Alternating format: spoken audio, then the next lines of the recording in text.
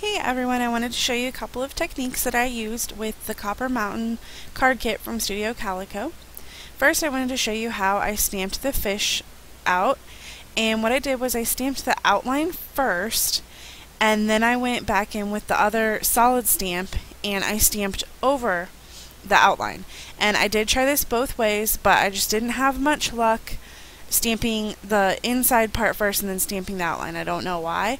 It just didn't work very well that way. You can really get a much better result if you stamp the outline first and then stamp the solid color in. You just have to look carefully and line it up, and I pretty much had success 9 times out of 10 with this stamping. And then the other thing that I wanted to show you was the hello die and how I stamped on top of it, because I had a very difficult time when I stamped out the hello and then tried to die cut it.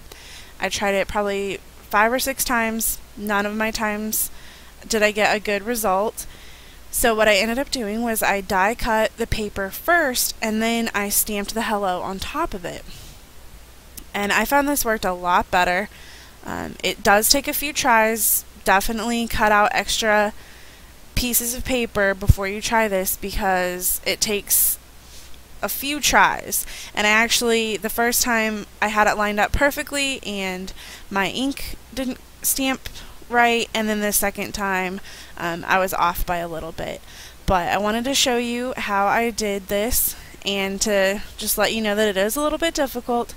But I hope you liked the tutorial, and please subscribe, share, or like this video, and have a great day.